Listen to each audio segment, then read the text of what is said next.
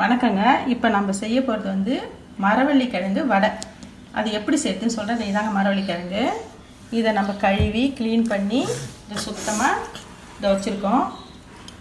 இது வந்து பல்லாக சீவி வச்சுருக்கோம் பாருங்கள். இந்த மரவள்ளி கிழங்கு இதை பாருங்கள், அவல் மாதிரி பொடி பொடியாக சீவி வச்சுக்கிறோம். இது வந்து ஒரு 3/4 கிலோ கிழங்கு. இந்த 3/4 கிலோ கிழங்குக்கு கடலைப்பருப்பு 1 கப்பு ஊற வச்சு 2 மணி நேரம் ஊற வச்சு நாங்கள் வடிகட்டி வச்சுக்கிறேன். அதுக்கப்புறம் ஒரு 4 பச்சை மிளகா, கொஞ்சோண்டு கருவேப்பிலை, ஒரு 3 பல் பாருங்கள், அது பாருங்கள் 3 துண்டு இஞ்சி, கருவேப்பிலை கொஞ்சம், ஒரு 15 பல் பூண்டு, அப்புறம் வெங்காயம் வந்து 1/2 கப்பு பொடியாக அரிஞ்ச வெங்காயம் 1/2 கப்பு, பெருஞ்சீரகம் 1 ஸ்பூன். இது எப்படி அரைச்சி வடை செய்யறதுன்னு நான் காமிக்கிறேன். என்ன செய்கிறீங்க, முதல்ல இஞ்சி போட்டுக்குங்க. அதுக்கப்புறம் இந்த 4 பச்சை மிளகாய் இப்படி 2ஆக உடச்சி கூட போட்டுக்கலாம். 4 பச்சை மிளகாய், அப்புறம் இந்த பூண்டு பல், எல்லா பூண்டு பல்லும் போட்டுக்கணும். இப்போ இது கூட 1 ஸ்பூன் வந்து பெருஞ்சீரகம் அந்த சோம்புன்னு சொல்லுவாங்க. இதை போட்டு ஃபஸ்ட்டு குறைன்னு அரைச்சிக்குவோம்.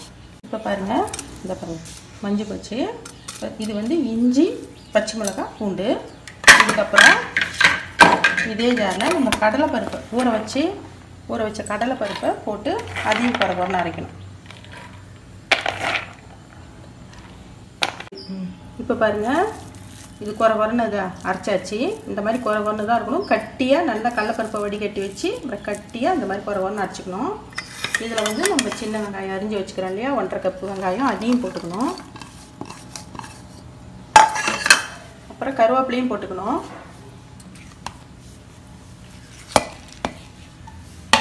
கருவேப்பிலையை இப்படி கிள்ளி போட்டுக்கோங்க. அதுக்கப்புறம் இந்த கிழங்கு என்ன செய்யுங்க, நல்லா ஒரு பாத்திரத்தில் நல்லா புழிஞ்சிடணும். இப்படி புழிஞ்சிட்டு போட்டுக்கணும். இப்போ பாருங்கள், இந்த மரவள்ளி கிழங்கு சீவலை இதில் புழிஞ்சு போட்டேன். இது 3/4 கிலோ கிழங்குனா எவ்வளோ வருதுன்னா ஒரு 3 கப்பு வருதுங்க. 3 கப்பு கிழங்கு புழிஞ்சு போட்டுக்கிறது, 1 கப்பு கடலைப்பருப்பு ஊற வச்சுது. இது எல்லாத்தையும் போட்டு உப்பு போடணும். இப்போ அடுத்தது ஒரு 1/2 ஸ்பூன் போட்டுக்குங்க. அப்புறம் உங்களுக்கு பத்தலைன்னா டேஸ்ட் பண்ணி பார்த்துட்டு போட்டுக்குங்க. இது எல்லாத்தையும் பிசைஞ்சு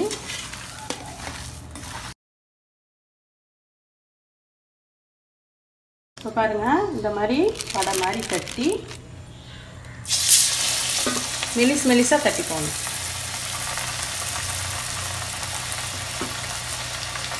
பாருங்கள், இந்த மாதிரி கோல்டன் கலரில் ஆயிடுச்சு. இதை நம்ம எடுத்துக்குவோம். இங்கே பாருங்கள், மரவள்ளி கிழங்கு வடை ரெடி ஆயிடுச்சு. நான் சொன்ன அளவுக்கு 40 வடை வந்தது. நீங்கள் வேணும்னா கொஞ்சம் அளவு குறைச்சி போட்டுக்குங்க. அதுக்கு தகுந்த மாதிரி மெஷர்மெண்ட் பண்ணி போட்டுக்குங்க.